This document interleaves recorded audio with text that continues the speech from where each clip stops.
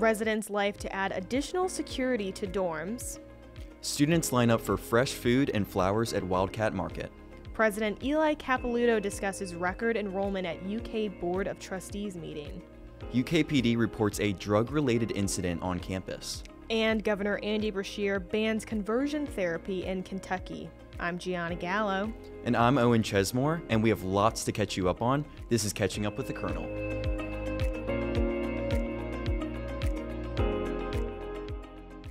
The opinions expressed on this podcast are the speaker's own and don't uphold the opinions expressed by the Kentucky Colonel.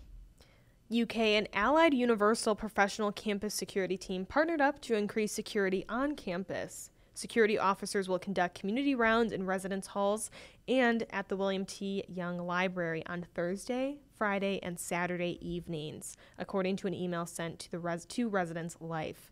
The officers will be easy to identify, wearing high-visibility vests, black polo shirts or jackets, and black tactical pants.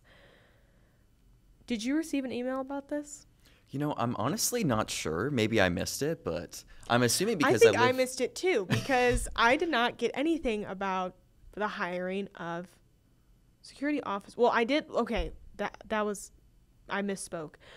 I did receive the $18 million investing in safety initiatives from UK. And yes. I know it was like the blue lights, police presence, and I'm assuming they put security guards in there. I think it was about Allied Universal, yes. That one. Yes, okay, I received that one too. Yes, but I didn't know that they were going to be in residence halls or at Willie T. Right.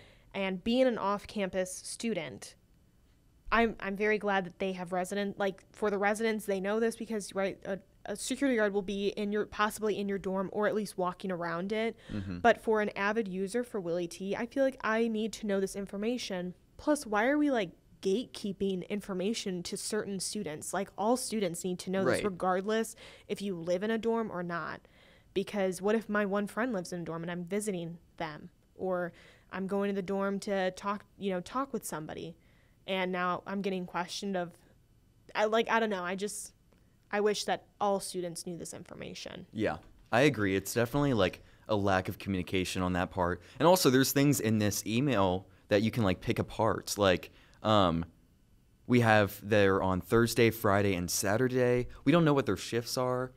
We do know what they'll be wearing, which honestly I find is really helpful. Because that if you is helpful, see, right? Yeah, I like that information because if you're in Willie T and you see someone who's older walking around wearing this kind of black polo shirt and black tactical pants, you're going to be like, okay, who is this person? You know what I'm saying? Right. So it's good that they gave that information, but also if students aren't aware about this, then it's going to be almost a bit jarring going into Willie T and seeing security there because as juniors, we know that we're not used to this. Yeah, I completely agree with you. And we just looked up Willie T's hours, opened Monday through Thursday, 24 hours. Mm-hmm. So again, I'm just kind of interested on what the shifts look like because what are technically evenings? I consider evening 4 or 5 o'clock, but when we set the clocks back, does that change because the sun goes down earlier? Right. So I don't know, with it being 24/7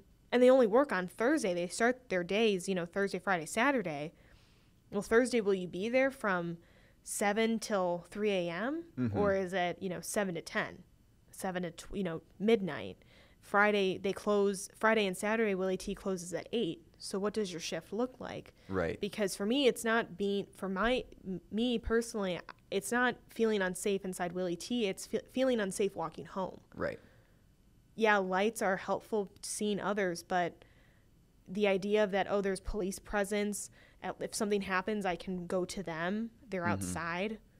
But having someone inside, I already feel safe inside Willie T because when you go in after the public hours are closed, which I believe is 10 o'clock, 8 or 10 o'clock, yeah, you have to show your student ID to get in. Right. So I already feel safe knowing there's only students in here. Yeah. But I agree. I feel like that's something where I don't even know if they maybe just haven't decided this yet and they're trying to just let students know. But I feel like I like the days that they picked out because I think that Thursday, Friday, and Saturday probably I'm almost certain they have the highest rate of incidence. I mean, that would just make sense. So I think these are good days to have people around. But also, I'm just wondering if you leave the library at 2 a.m., are you going to see a security guard there? Or is it just like, oh, they leave at 9 p.m. or something?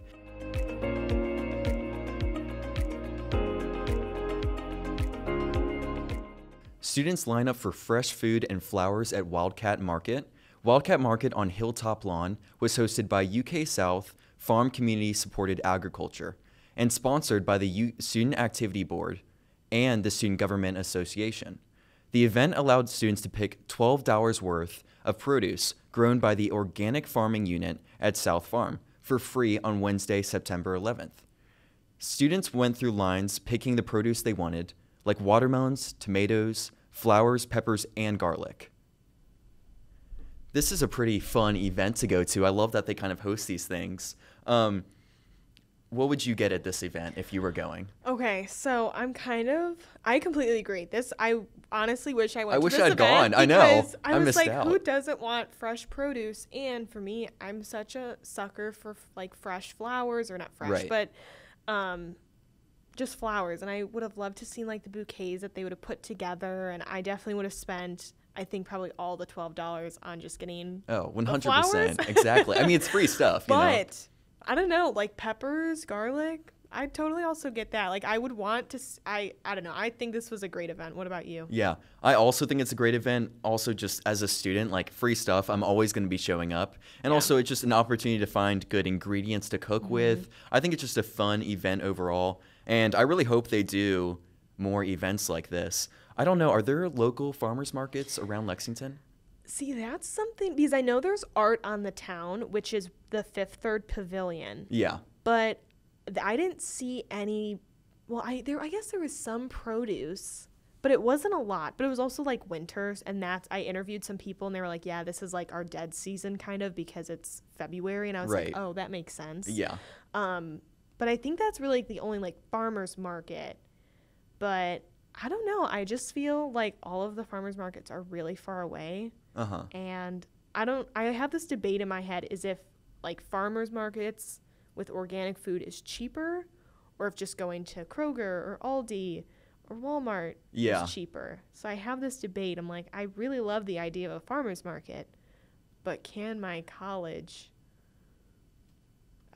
financial status afford that? Right. I don't think it can. Yeah. No, same here. But also, it's kind of funny because I feel like even if it was like a little bit more, I just love the experience of going to these things. So given that it's much more fun to go with like a friend and be like, hey, let's go get some food here, part of that experience makes it worth it. You know what I'm saying? I completely agree. Again, I really like that. Not that I liked the limit of you only get $12 to spend, but it kind of is like you got to pick what you really want, and it makes you think like, okay, I can't get everything. I got to pick what I want: flowers, peppers, and garlic. If that makes $12, I would get those three things. Yeah.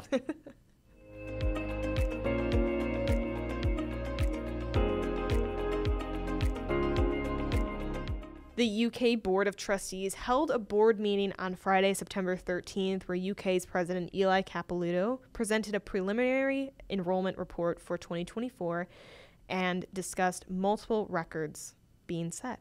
The 2024 fall semester saw a record number of 36,161 students enrolled on UK's campus, a 7% increase from 2023, according to Capilouto. Undergraduate enrollment has also seen record growth, with 25,774 undergraduate students on campus. Last year, there were 23,971 undergraduate students. The 6,571 students in the first-year class for fall of 2024 is also record-breaking. Graduate enrollment and education has seen a 5.4% increase from 2 years ago, which was an increase from last year. However, Capilouto also brought up the number of underrepresented minorities and first-generation students enrolled in UK for fall 2024. Enrollment of Black or African-American students has decreased by about 60 students based on our preliminary data, though the number of students enrolled identifying as Hispanic or Latino or two or more races has increased. What do you think of those statistics? That was a lot of numbers being thrown at you, but what do you think? Yeah, it's definitely a ton of students who are coming in. I mean, it's just insane what the numbers are. It's interesting the drop in certain demographic or groups, and that wasn't really addressed, which is interesting. But definitely just insane amount of people coming in, and definitely raises questions about how is UK able to sustain having so many students come in with like housing, with food, and making sure that it kind of like even just advisors and kind of those basic need kind of stuff. Like, how are they going to fulfill those needs while accepting so many students? I completely agree. Going back to demographics, right? You have Hispanic and Latinos going up, but then you have 60 students that identify Black or African American decrease. And it is kind of a little strange to me that it wasn't, at least in the Kernel article, we weren't given more information. Yeah. And I'm curious if this has to do with DEI disbanding. I just wish there was a little bit more explanation on everything else increased. There was no decrease at all, right? Enrollment increased. This is another record-breaking freshman class for UK graduation. And what was it? Education has seen a 5.4 increase, right? We're seeing a trend in record-breaking increase, and then this kind of just dips. So I can't help but think it's linked to something with DEI, or I don't know. I want to plug our next special episode, which is a deep dive into DEI, where we bring on UK's spokesperson, Jay Blanton, and he answers all of the questions the Kernel has had that you might possibly have. So be sure to tune into that. And we will definitely have a second episode with student perspectives, faculty, and possibly more. So make sure you stay tuned into that.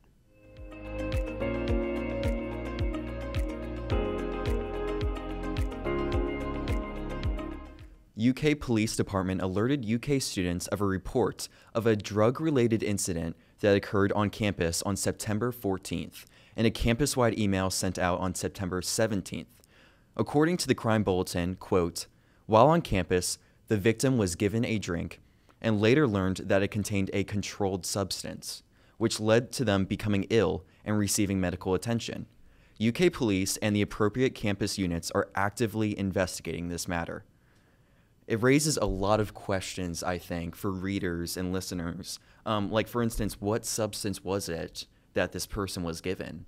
And definitely raises questions about, like, safety, like, what should students be doing moving forward to stay safe? Yeah, I completely agree. I know we were talking before we started filming that, this is now the fourth kind of major incident that has happened on campus. We've had the shooting that, granted, yes, it was off campus, but it was really a street over the sidewalk next to campus.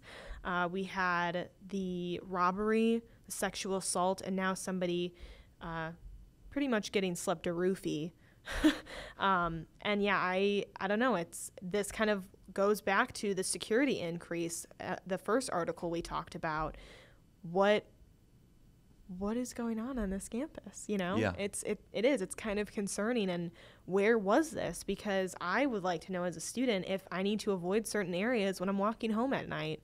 Because yes, it's a open drink that this woman was that she had, but I don't know.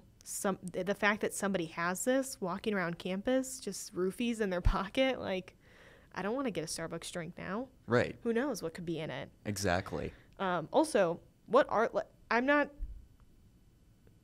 do I say this?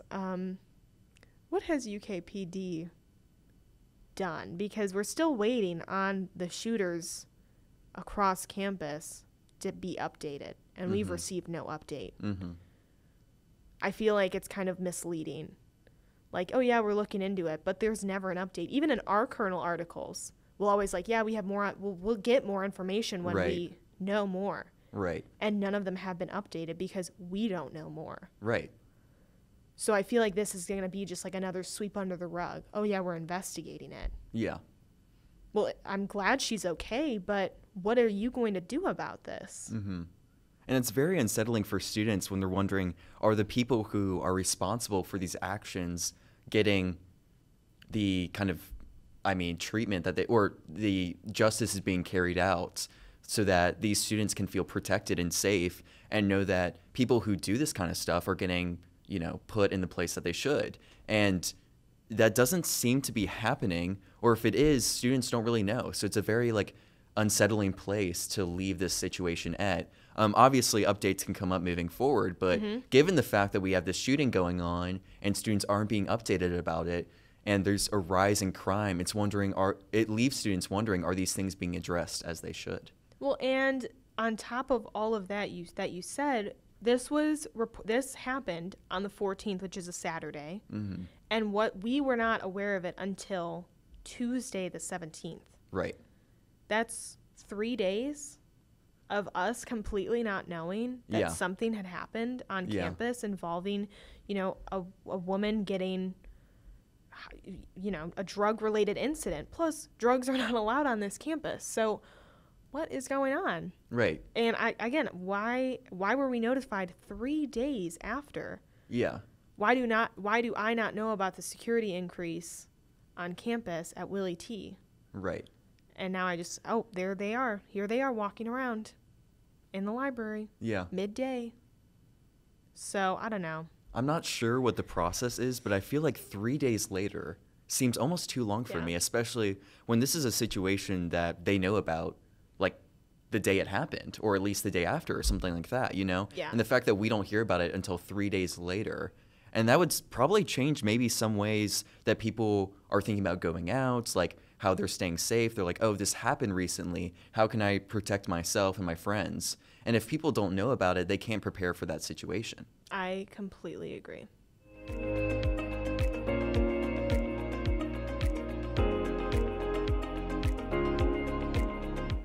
Kentucky Governor Andy Beshear signed on September 18th an executive order that will ban conversion therapy for minors in the Commonwealth. It will prohibit minors from having to undergo conversion therapy and will also prevent state and federal funds from being used to fund the therapy. The order will also address medical boards and will look at the possibility of revoking the licenses from those who practice conversion therapies on minors. In a statement to the Courier-Journal, Beshear said, "This is not about red or blue. It's not about politics at all. And to me, it's not even about gender or sexuality. It's about protecting our youth from an incubate practice that hurts them." What do you think about this executive order being banned? Yeah, it's definitely, I would say, a step forward for Kentucky. And I really appreciate how he was like, this is not a political issue, something that has to divide people in Kentucky. It's just a matter of making sure that people are treated with respect. And so definitely a good sign in the way that Kentucky is moving forward. I completely agree. Again, like you said, and how Beshear said, this isn't a political matter, not red nor blue. It's simply about protecting children, and no child should deserve this treatment. So I completely agree. I think it's a great step forward for the Commonwealth of Kentucky.